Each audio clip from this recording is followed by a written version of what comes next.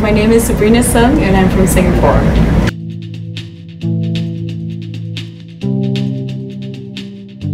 I'm a physical theater performer and I like to make dance works and theater works. And the intersection in between.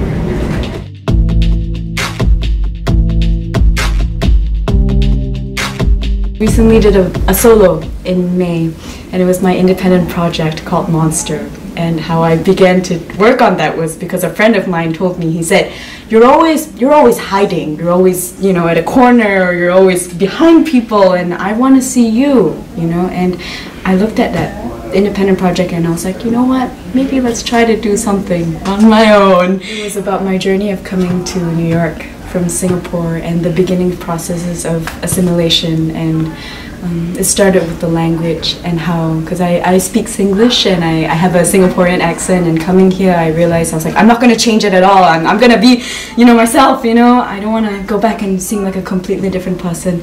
But I realized when I don't try to at least make adjustments here, people don't understand sometimes.